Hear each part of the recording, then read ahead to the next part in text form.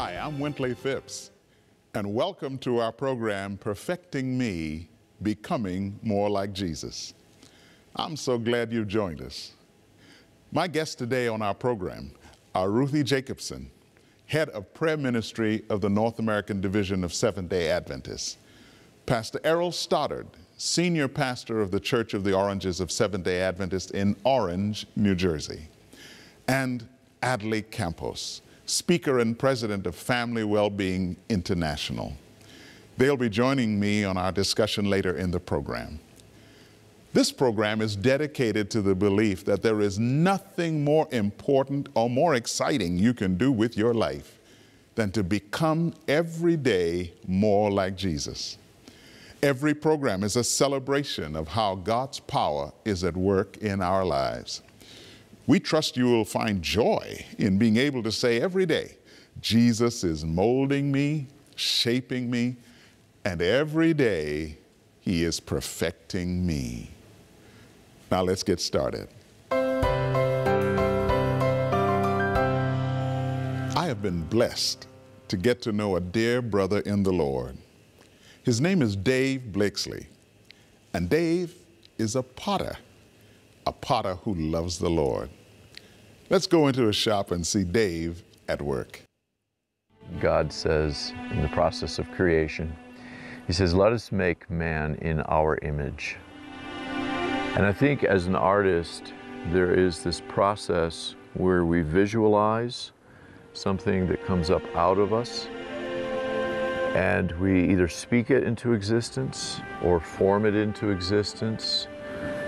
And that's the act of creativity. The creative expression that I have come to enjoy over the last 40 years is making pottery out of clay. I'm delighted in being part of a long string of humanity that has made pottery for thousands of years. I love the idea of pottery being used that I've made with my own hands. I love the firing of pottery. I love working with clay. Every aspect of it fascinates me. Clay is wonderfully soft and formable. It responds to whatever impression it receives. And I just love that fact that I can make anything I want out of it. It yields to my hands, to the things that I see ahead for it. And I believe that we have the same opportunity with God, who is a creative God, who desires to form and fashion beauty and challenge and opportunities into our lives. And as we, like clay, yield to Him, yield to His hands in a sense, He makes beautiful people, beautiful lives out of what we might originally say, how could this happen? How could this be?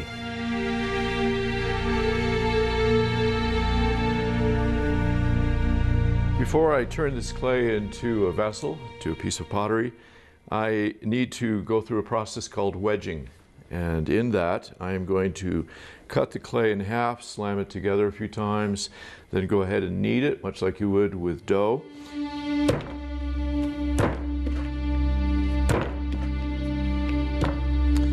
This is a fairly forceful process in order to push out any air bubbles in the clay and to homogenize it. And this is my first encounter with this piece of clay. And the clay is probably feeling that this potter's got a fair amount of strength in his hands. There's a certain amount of searching going on my part to check out the quality of the clay.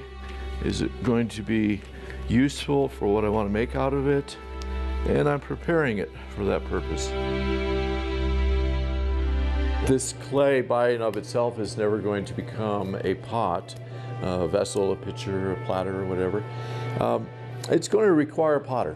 It's going to require surrendering, in a sense, submitting to the potter's hands. And we have to, at some point in our life, agree with God, commit ourselves to God, surrender to Him.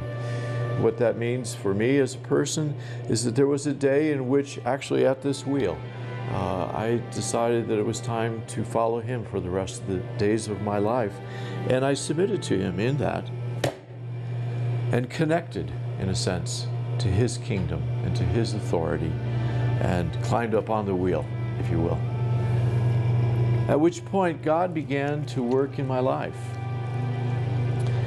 And I discovered so many things about God that I never knew before. I discovered an incredible, loving Father. Discovered the wonder of His Word.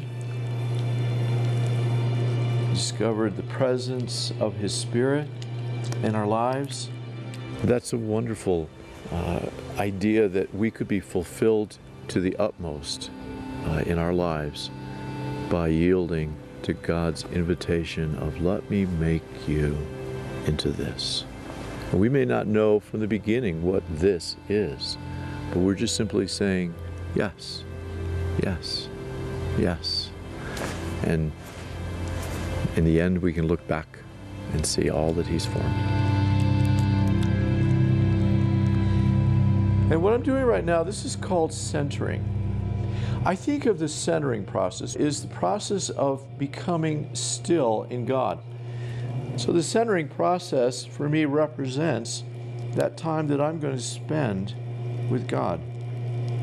Now that may sound rather strange. Does God enter the room? Do I see Him? No. Sometimes I feel a sense of His Spirit. Sometimes I feel a new peace, a new joy. Sometimes I'm inspired by a new thought. Sometimes I'll read something in Scripture or a book that's inspirational about God. I believe that God desires to communicate to us. This is not a very exciting process right now. When is the pot going to be formed? But this is foundational for a good pot. It needs to be centered. The clay has to be uniform and still in my hands. It's important for us to become still in the hands of an incredibly wise, powerful, and loving God.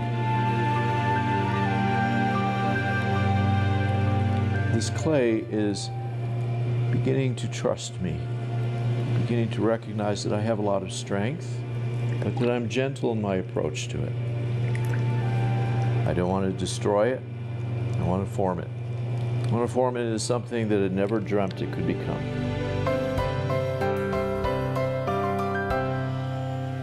In the book of Genesis, chapter 2, verse 7, the Word of God says, "And the Lord God formed man of the dust of the ground, and breathed into his nostrils the breath of life, and man became a living soul." For just a moment, I would like you to imagine yourself as an eyewitness to God creating the world. I found that thinking about God's unlimited capacity for creativity will stretch your imagination to its limits. Men build houses and skyscrapers out of brick and mortar. God built the sky and all the billions of planets out of nothing but His word and power. There is no limit to God's competence and creative thoughts. You know, when man creates anything, he needs a starter kit. The cook in the kitchen has to start with certain ingredients to make her creation. And think about it. Every billionaire genius who has ever lived on the earth needed a starter kit. Steve Jobs, Bill Gates, Alexander Graham Bell, the Wright brothers. They didn't build something out of nothing. They all started with something, but not so with God. God didn't need a starter kit. He's the only one who can create something out of nothing. When the angels looked at what God had made, they marveled at His artistry and vision. And then to top it all off, God made man. God made us. Man was the crowning act of the creation of God. Just think, mankind was made by a master artist. And to help us understand the process He used to create us, God in his word likened himself to a potter. Isaiah 64 verse 8 says, "But now, O Lord, thou art our Father. We are the clay, and thou our potter. And we all are the work of thy hand." Jeremiah 18 verse 6 says, "Behold, as the clay is in the potter's hand, so are ye in mine hand, O house of Israel." And then in Genesis 1:27, the word of God says, "So God created man in his own image.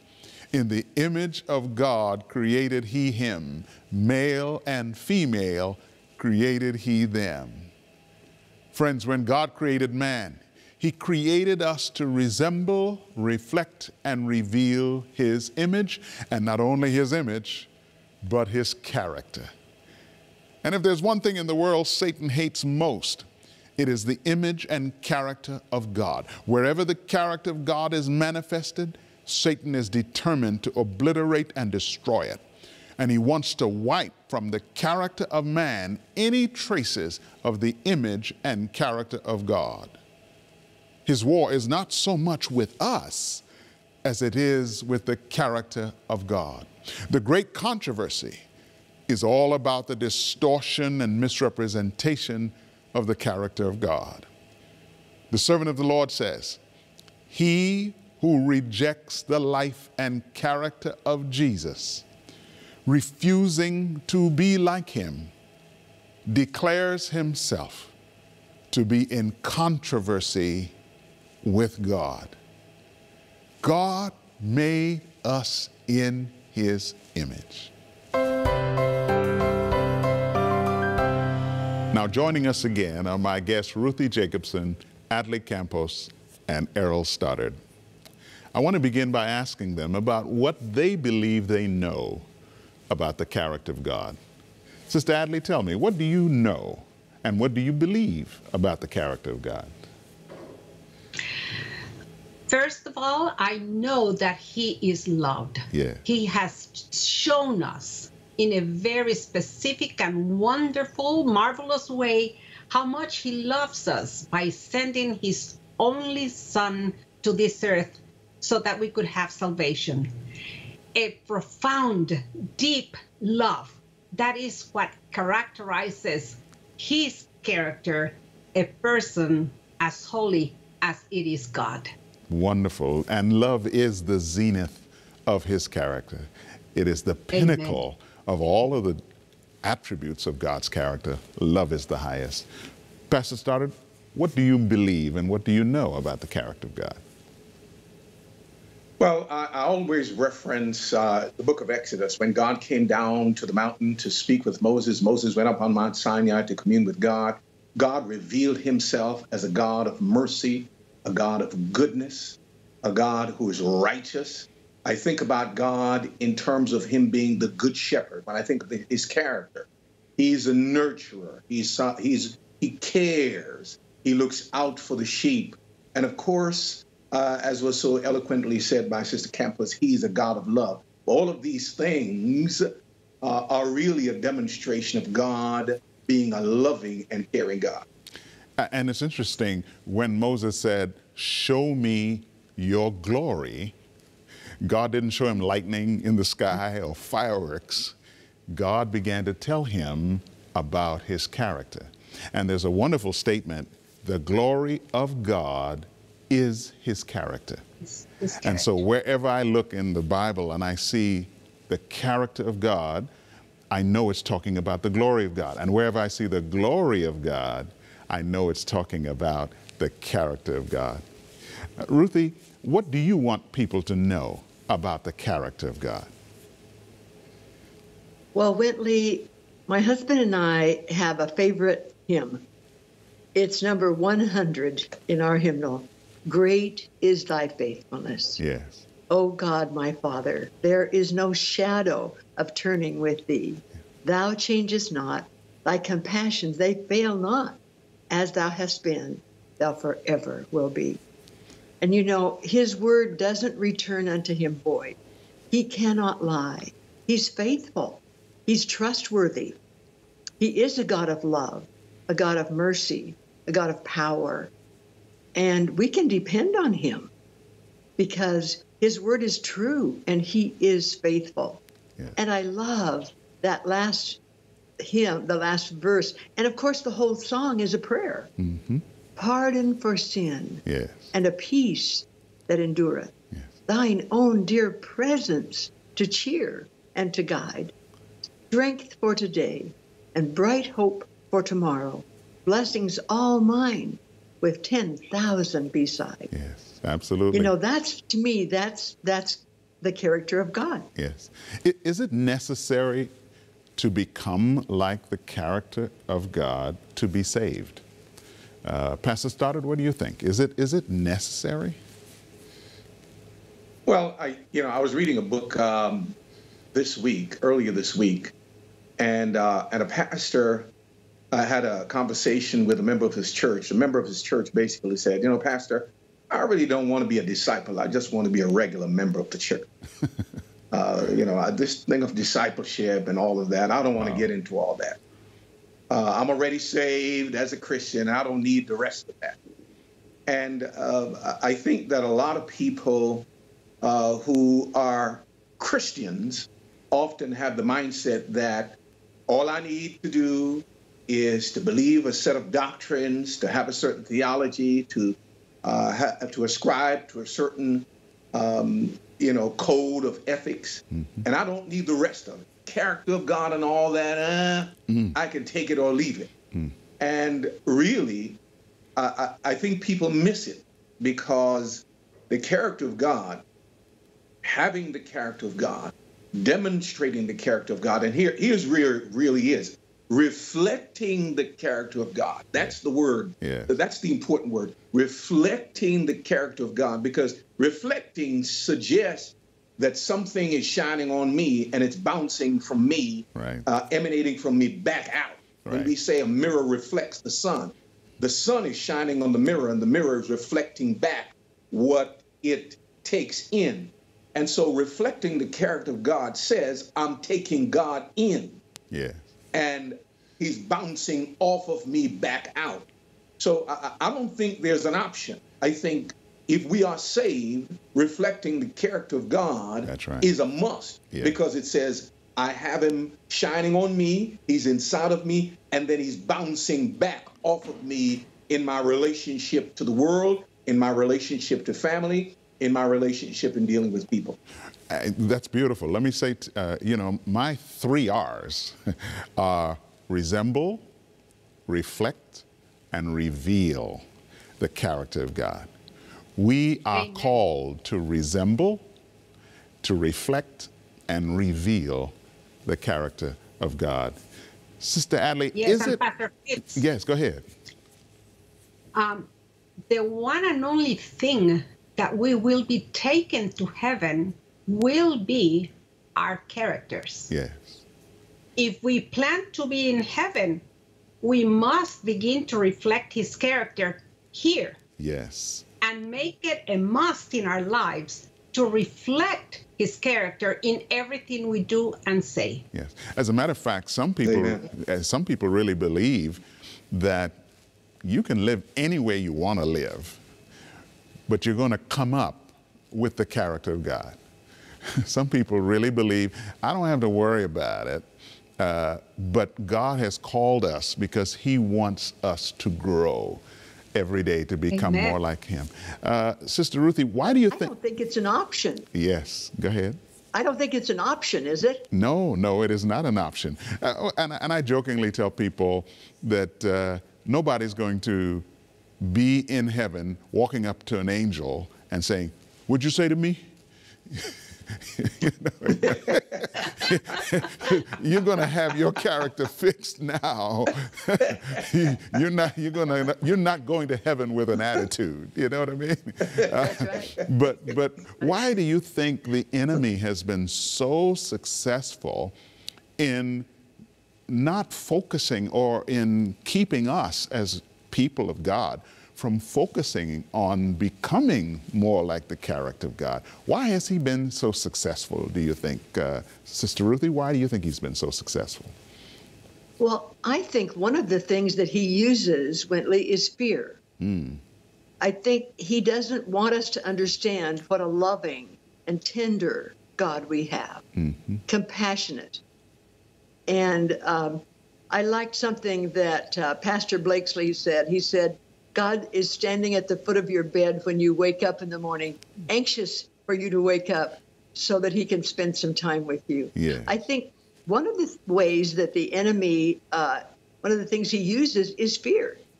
He doesn't want us to know that we're forgiven, that we can be cleansed, that the Holy Spirit can dwell in us.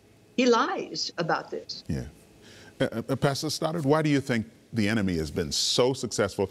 I believe one of the reasons he's so successful is because that is his primary focus. That's the thing he wants to do more than anything else, is to efface the character of God in us, because he's angry that God made us in his image.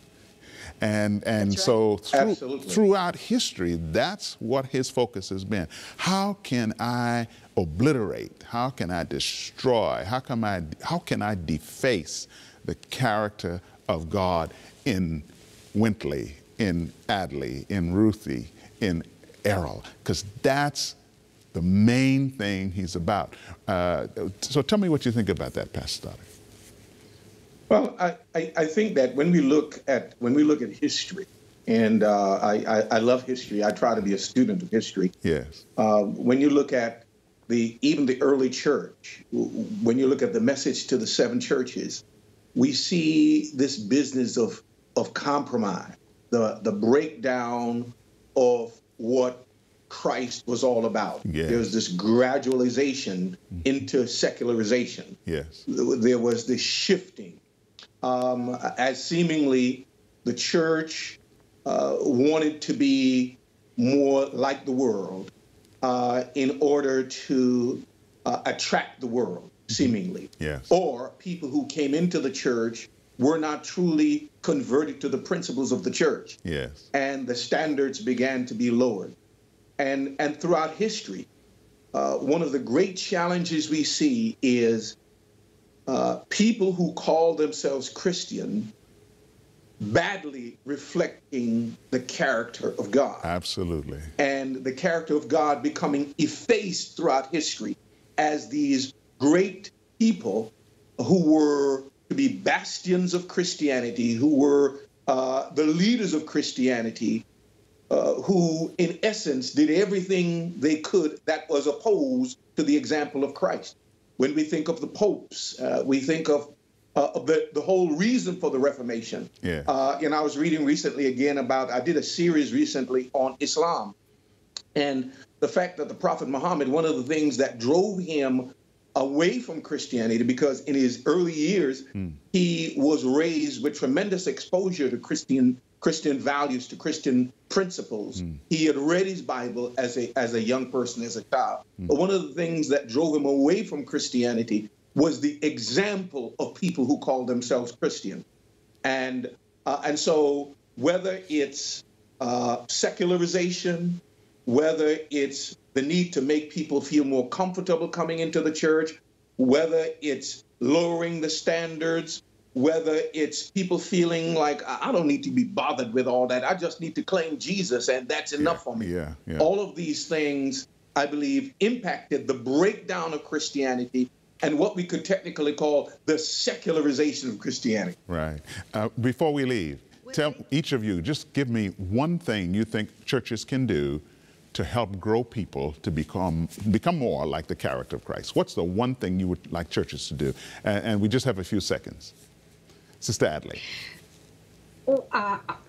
We need to teach more and speak more on this subject of reflecting Jesus. The importance that has not time now of us as Christians, not to be distracted with so many other topics and subjects that we are not spending time with Jesus, Right. beholding his glory, Exactly. beholding his character, so that we can become like him. Absolutely. Unless we do that, we will not be successful in our efforts to behold, to contemplate Christ and imitate him and reflect his character to the world. So well said. We've run out of time. Thank you so much for being with us today.